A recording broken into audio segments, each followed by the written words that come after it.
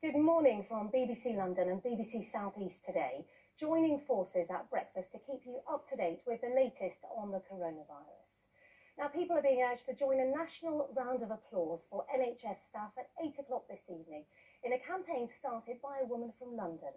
The Clap for Our Carers event was created by Anne-Marie Plough from Brixton after similar scenes abroad. The idea is to show appreciation for all those working hard in the health service during the crisis. I want everybody here in the UK to be hanging out of their balconies, in their front doors, when they're not too close to each other, obviously, or even on the sofa at 8 p.m. on Thursday night, clapping, making noise, with stamping your feet, using pants and pads. Sorry for all the kids that are going to be waking up. Now, there's a warning from the fire service this morning for the millions of people now working from home. The London Fire Brigade is concerned there could be an increase in home fires because more people are spending time indoors. It's urging people not to overload sockets or use incorrect chargers for devices. Scientists at Imperial College in London and the University of Kent are going to start working together to try and find a way to treat the virus.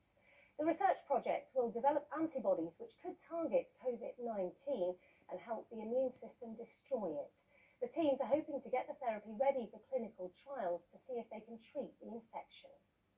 The RNLI has stopped its beach lifeguard patrols for the foreseeable future. Lifeguards had been due to start their seasonal duties this weekend across the southeast, but the charity has suspended all patrols in case they encourage people to visit beaches.